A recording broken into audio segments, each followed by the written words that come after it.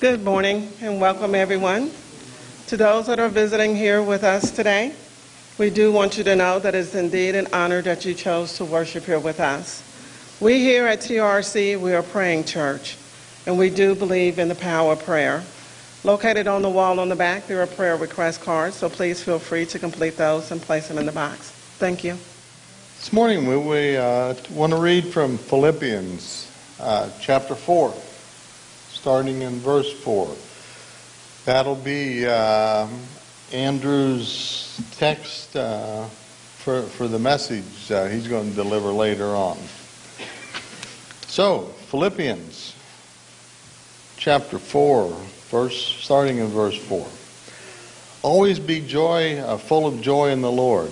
I say it again, rejoice. Let everyone see that you are considerate in all you do. Remember, the Lord is coming soon. Don't worry about anything. Instead, pray about everything. Tell God what you need and thank Him for what He's done. Then you will experience God's peace, which exceeds anything we can understand. His peace will guard your hearts and minds as you live in Christ Jesus. And now, dear brothers and sisters, one final thing. Fix your thoughts on what is true and honorable and right and pure and lovely and admirable. Think about things that are excellent and praiseworthy. Keep putting into practice all you learned and received from me. Everything you heard from me and saw me doing. Then the God of peace will be with you. Let's pray. Lord, thank you for the way in which you bless your people. Thank you that we have peace with you, our Creator of the universe, through our Lord Jesus Christ. Thank you that you satisfy the deepest needs of our hearts. Lord, help us to be good stewards of everything you entrust to us. May we always be generous, especially to the poor and needy. Help us to always be forgiving of those who treat us badly. Lord, we praise you for your greatness and your acts of love and power. We worship you as the creator of the entire universe. Yet you know and love each one of us personally. Lord, help us to understand it's all about Jesus. It's always been about Jesus, and it always will be about Jesus. Help us to focus our lives, our thoughts, our actions, and our everything on Jesus. And Lord, thank you as we look towards this new year ahead and all the potential challenges, opportunities, possibilities, knowing that the safest place is in your hands. In His name, amen. This year belongs to our Lord Jesus. Amen. That's right. And we come together in this communion to remember that He is Lord of Lords and King of Kings. And we have a covenant with Him. A covenant, a relationship, a special bond between us that says, yes, Lord, you indeed are the Lord of Lords. Hallelujah. Servers, if you'll find a place. The Lord's Supper, the bread, the fruit of the vine. No matter what your background is, Jesus Christ loves you. It was Jesus Christ who said, eat and drink in remembrance of me. Jesus Christ prayed that all of us will be one in Him, according to the Holy Scriptures. John 17th chapter and the 21st verse. It was God the Father who had sent Jesus Christ. It was Jesus who was the resurrection and the life. Let us pray and give thanks. Let us bow our heads. Father, we thank you for all your goodness, for your amazing grace, for Jesus Christ. We thank you for all our brothers and sisters. The Bible says one day we will see each other in heaven. surrounded by your glory with the holy angels. We just praise God. And in this thing we pray, and amen.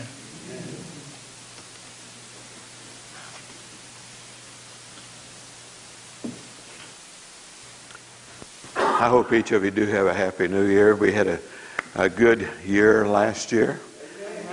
I appreciate each of you so much. We got to celebrate our 100th anniversary as a church. I think that's pretty neat. How's it feel to be 101? Really, I never thought I'd be at a church that was over 100 years old. So it's kind of neat. It's a good feeling. But it's a good feeling because of each of you. And sometimes I don't know that we always stop and think about that. Relationships are important, and the relationships that we have as a people is very good, and I'm glad to be a part, and I'm glad that we can share life together, and especially as we start this new year together. I want to take you on a journey for a moment in this new year as we think about the new year. Jonathan, what an excellent job of choosing songs. Just kind of those times you're touched by words of song, newer songs, older songs, a blend of songs, so many thoughts, so many memories. I thought it was going to be okay until Jonathan led the last song, Higher Ground. You don't realize how old that song is, but I grew up. It's one of the first songs that I remember singing as a little boy growing up.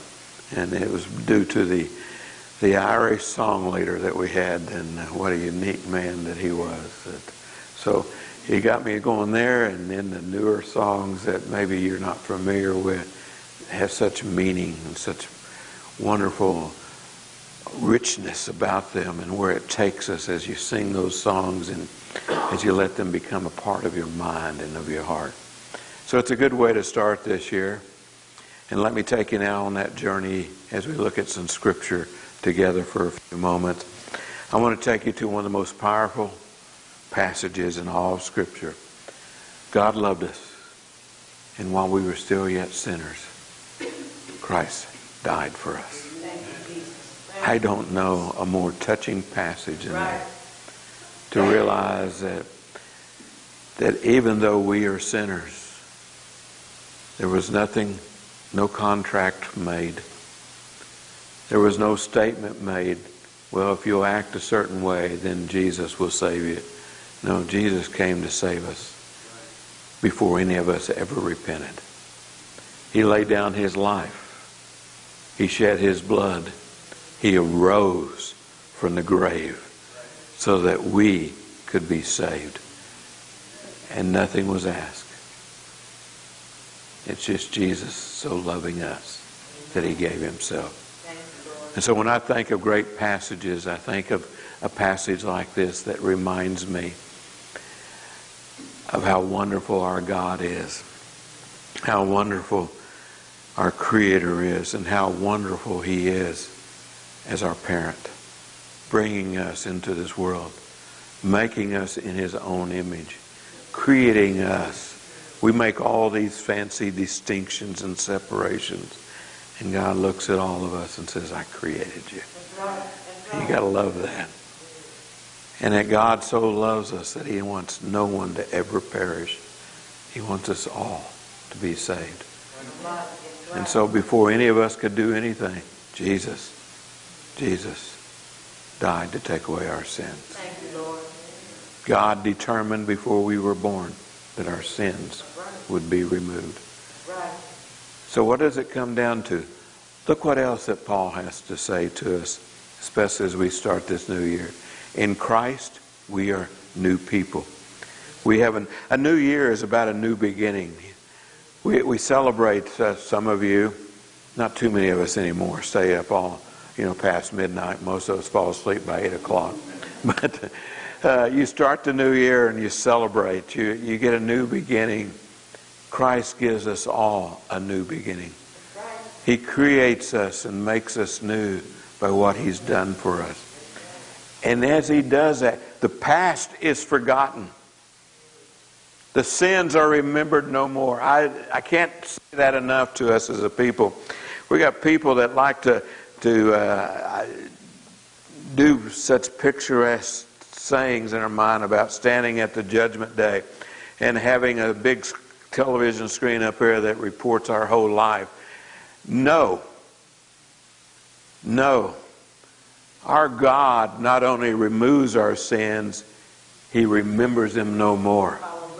He has a delete key that no one can undo. And when you come to our God and that forgiveness is given to you, you are forgiven. Every day we live life and we wish we could do different things every day. Sometimes we look and say, I wish I hadn't done it that way. And sometimes we cry out, as the man of old of the New Testament cried out, God, be merciful to me, a sinner. And understand that in that mercy, God forgets our sins. Right. He does not remember them. And someday when we stand face to face, someday when, Jonathan, that song, Jesus is our heaven. I don't remember the word that was written there exactly as it was put in the song. But you realize to be able to see Jesus face to face, to be able to look into the eyes of the one who said, I will take away your sins. What an astonishing moment that will be. I know a lot of times we want to talk about heaven, about the street of gold and the mansions, and nothing wrong with doing that. But I think the greatest of all events, beyond my imagination, is to see my Lord face to face. I know how Thomas must have felt to fall before the Lord and say, my God, my Lord. Oh, what an awesome moment it will be. The past is forgotten. Everything is new in Christ. And every day is like that for us. For every day we are a forgiven people of knowing that God is continually taking away our sins. Amen. And as the Apostle John once said, that we are cleansed by the blood of our Lord Jesus. Yes, Lord. Yes. It's 1 John chapter 1, if you want to know where that passage is. And he doesn't use the past tense there. The words that he's spoken is a word that we would have to classify in our English language as one that means a continuation. You see, we are continually cleansed of our sin by what Jesus has done for us. Paul turns to the church in Philippi and makes some unique comments to them. He says to them, I haven't yet reached the gold. Well, I thought you were saved. I am, says Paul, but I haven't reached the gold yet. I'm not perfect yet. I'm the chief of sinners, he will say in another instance. It's understanding that in this life and in this world that we travel, that we're not perfect. But something's happened, and that is that we have allowed Christ to take hold of us. That's right. We have allowed Christ to surround us by His love, His mercy, and His grace. We have allowed Christ to hold us through all that we face in life. So we keep pursuing. We keep pursuing what is good and right in life. In the next two verses, Paul explains this a little bit more. And at this time he turns and he says, look, we haven't arrived. Don't you guys remember, most of you are parents in this group. Some of you are grandparents and some of you are great-grandparents. And if you're like Joe, you're great-great-great-great. No, I'm just teasing Joe.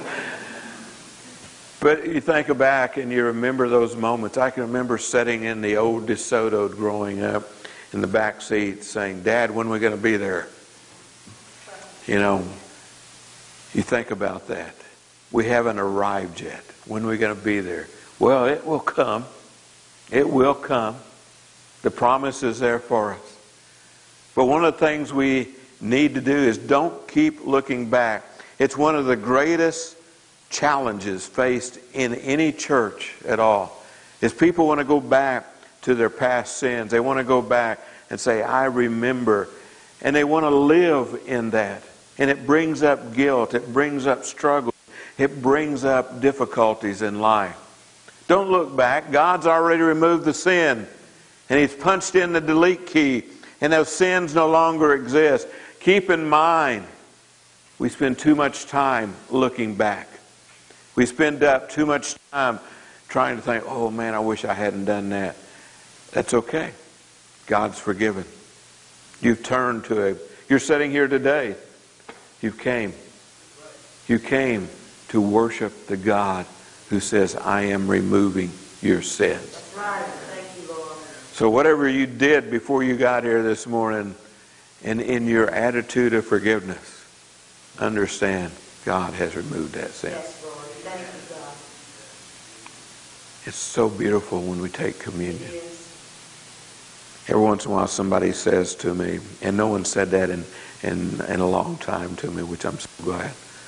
But throughout 50 plus years of preaching, I've had people say, well, I can't take communion. I've just been too bad this year, or this week, or this day, or whatever. And I'm thinking, it isn't about the past. Right. It's about remembering that Jesus is the one who so loves you Yes. that He died to take away your sins before you were born. Hallelujah. That's right. What a beautiful blessing that we have in Jesus. Yes. It isn't about what you did or didn't do. It's about honoring the one who says, I will make you new. Amen. I will give you something special. So we keep moving forward. We keep moving forward. What do we do as a 101-year-old church? Many things that we could do. We can look back to the past. Yesterday I noticed an email had come in, and I hadn't gotten around to looking at all the emails that had come in over the last few days since we'd been gone. And so I was going through a whole bunch of emails, and I noticed one from a name that I recognized. It's the son of a former preacher that was here in the late 70s. It's telling us that his dad had died. We can go back and remember, but we never want to go back and stay there. It's about moving forward. It's about going forward. For there is coming a day in which we will look up and see our Lord returning. Right. And you're not going to find that in the past. That day is to come. Right. We keep moving forward. We keep moving toward reaching the prize. And the prize is something beyond our imagination. I started with the thought of the song that Jonathan introduced today about Jesus is our heaven. You see, the prize is being face to face with my Lord Jesus. Right. The prize is being there in presence with Jesus. Right. All the other beauty of heaven is great, but nothing will surpass of being able to see my Lord. That's right. You are so right. And I look forward to that day. Amen. We have a prize to come. Yes. A prize of an eternal relationship and an eternal time with the one who makes it all possible. And that's Jesus. I love that. I love that thought. I love the thought of what all that is about. But a question comes up, how do I keep this focus? How do I keep this focus on Jesus? As Jake mentioned about Jesus, as Jonathan in the introduction that he gave us talks about Jesus, it's all about Jesus. How do we keep that focus there? Paul goes to the next chapter, chapter 4, and he says, think on whatever is true. Think on whatever is pure. Think on whatever is right. Think on what is holy. Think on what is friendly. Some of your translations will have a different terminology there, but I like that term, and you'll see why in just a moment. I want to come back to it. Think on what's proper. Hey, don't stop thinking about what is truly worthwhile and worthy of praise. That is right. Amen. I got to challenge us. You're living in a society. The Bible study that I do on Sunday morning with the group that I have, we were talking about the changes that have taken place. You're filled with changes. Jake said a moment ago, he said, now Don't let Robin know that I've told you this story. Well, she's already got a text. It's already on Facebook. It's already on Instant Messenger. So Jake, he'll be looking around for somebody to put him up for the night. No, I'm just... But you got my point there. You understand we live in a moment where everything is thrown out there anymore. And so often we don't think about it. Christianity is about thinking. Christianity is not just about having an emotion of a relationship, a loving relationship with the Lord. It's also about thoughts.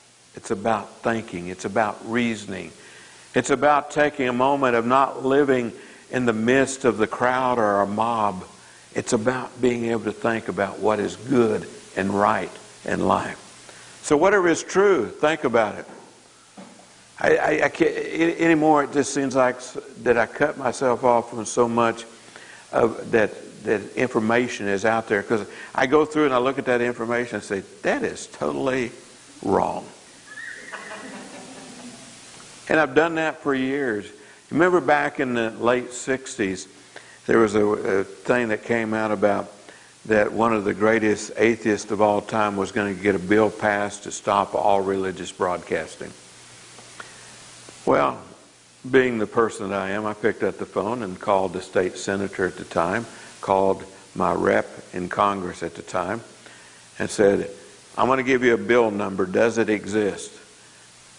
Both their offices responded, it doesn't even exist. No such thing exists. There's information that floats around there constantly that is not true. As a Christian, we think about what is good and right and pure. And so often what you see that comes to you is not pure. It's evil. It produces wrong in life. It doesn't produce a right. Information out there that does not produce a friendly environment is never correct. Now you're going to have to mull that one over. But you see, Jesus said there are two great commandments. You love God with all your heart, your mind, and your soul. And then he says, you know, the second's just like that. You love others as you love yourself. You see, loving others is about how you love self. I don't want to leave a bad taste in someone's mouth. It's about loving someone and making a difference in their life and lifting them up and helping them to carry on. Yesterday I did a memorial service for a lady. I felt so sorrowful for her. 3 months ago, I did a service for our oldest son. Yesterday, I did the service for her younger son. And she's alone in life. And you stand there, and what could you say? One thing I could say to her was, let me give you a hug and tell you I love you.